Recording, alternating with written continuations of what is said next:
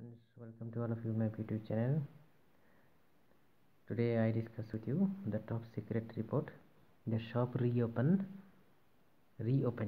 and elsewhere the patchwork of the countries including the Switzerland, Denmark and Finland began reopening shops and school. Germany is set to follow suit on Monday with some shops back open after the declining of the virus under control, while Italy, at one time European epicenter of the crisis, was tentatively mulling and easing restriction.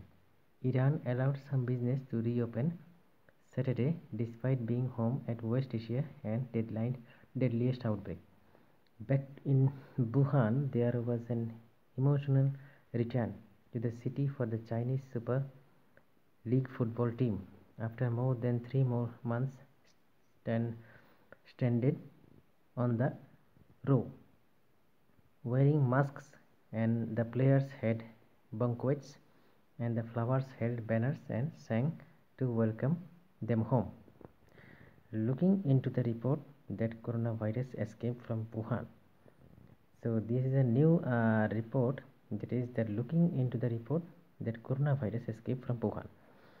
The US is looking into the report that the novel coronavirus, which has killed more than 150,000 people globally, escaped from a Wuhan lab in China, President Trump has said. We're looking at a lot of people are looking at it. It seems to make sense of Mr. Trump.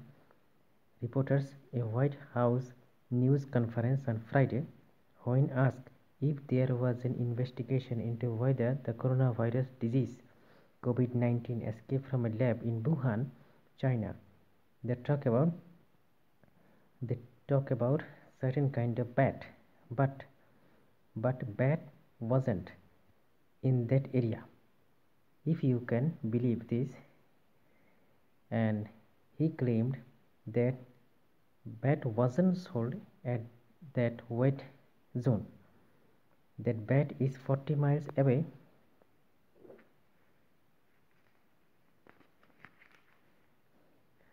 Earlier in the day, Fox News reported that the United States was conducting a full-scale investigation into whether the deadly virus escaped from a lab in Wuhan.